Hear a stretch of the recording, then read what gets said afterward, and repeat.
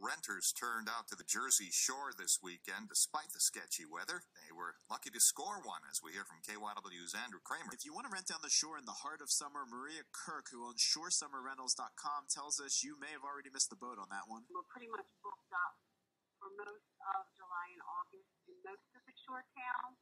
Probably the busiest season we've seen in 18 years. She says they're 99% booked, actually, so she suggests June and September if you haven't made your reservation yet. She has a few other tips she shared with us, though, if you're dead set on those most popular months. You used to come into the Wildwoods or Ocean City or Cape May for July and August. You may have to branch out to different towns that have more availability, say maybe Seaside. She says don't be picky, get whatever house you can, even if it doesn't have the pool you prefer or the deck overlooking the ocean.